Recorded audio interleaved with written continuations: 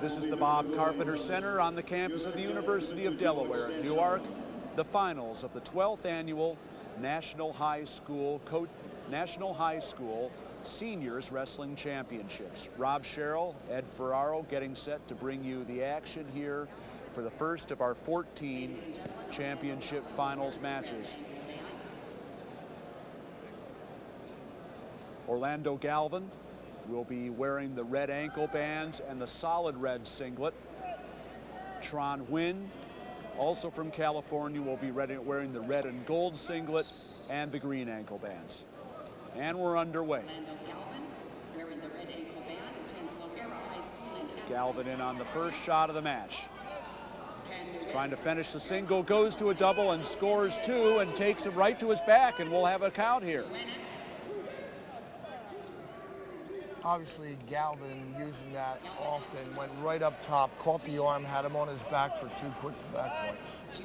4-0 very quickly in the first 30 seconds for Orlando Galvin in this all-California final. And they go off the edge. That'll be four. 4-0, 2 near fall points given by Roy Phillis on that exchange. Minute 27 left in the second period, and Orlando Galvin out in front, 4-0.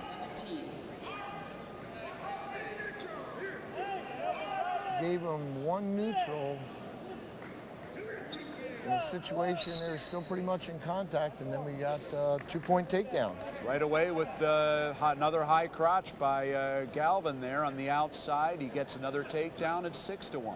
Galvin, the longer of the two, has that good reach, Rob, which is essential when you have somebody that you have to take out of his stance. And he's pretty much making it look easy at this point, and as we know, it's far from over. You can see, looking at Tran Nguyen, what a very well-built wrestler, but that leverage of Galvin has really given him the advantage so far. 6-1, Galvin leading.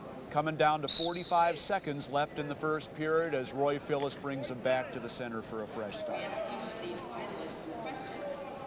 You know, it's funny how conflicting styles are different to different wrestlers. Some kids that are built like Nguyen love to wrestle long kids, others don't. It's a matter of preference, and sometimes that's what you see. You wonder why things are happening and how this one looks so much better than that one. It's just a conflicting style thing. That was sweet. The arm bar by Galvin, and he's getting more back points here. Still 25 seconds left in the first period, and 3 more on the back coming for Orlando Galvin. 15 seconds left. Galvin still pressing the issue. And very close there. Now he switches sides.